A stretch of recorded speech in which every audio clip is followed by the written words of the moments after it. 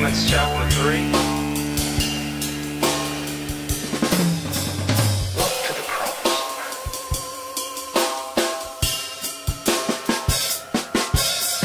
Like many of those followers of Jesus, in chains being taken off to be crucified, sang hymns full of joy. Do you honestly believe the captain of our salvation is in a garden, cowering because of a cross, even though his disciples went to the same cross with joy in their heart? Do you think that the captain of our salvation is so weak? Think, man. And the more you know of this cross, the more you are in to lay down your life. He's no longer this little accessory that you put on your life to make it better. Look to the cross.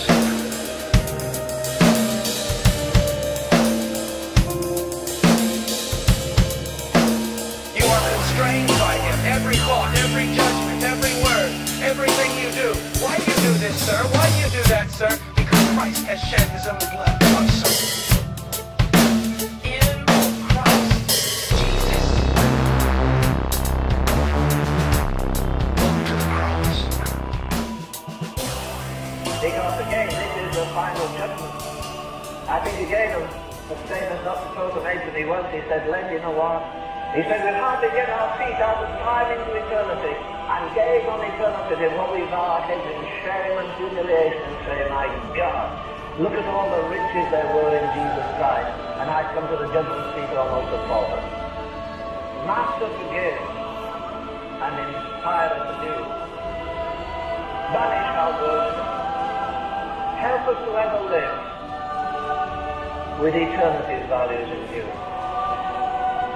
Said that great man who birthed that revival, God, stamp eternity on my eyeball. You know, if we can't live as a different breed of people on this earth, there's no right to live here.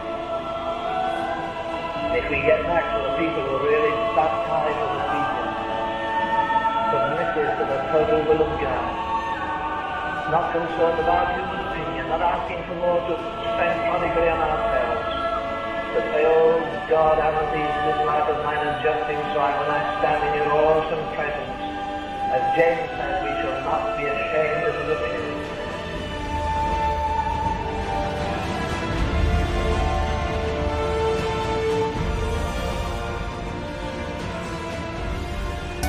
And the spiritual challenge of the evangelist is to so breathe the Spirit of God into himself, so bathe his mind with the Word of God, so be in tune with the Master Creator of this world, so bring his life in tune with the Lord Jesus Christ, so that he will be a reflector of the Lord, so that when he is finished preaching, he will know what it means when somebody said this: "Intense is the agony when the eye begins to see, when the ear begins to hear, when the pulse begins to pound, when the heart begins to throb." Listen now, when the soul feels its flesh, and when the flesh feels its chains.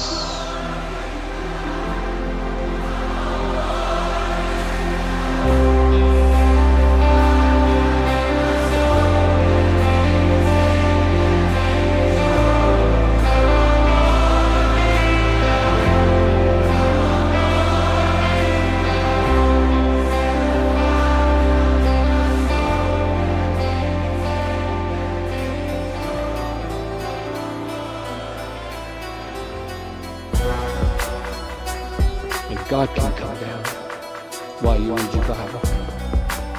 And he can take a verse and burn it on your heart so hot. You know you're called. You can't get rid of it. You can't let it go. It holds you. There have been verses like that.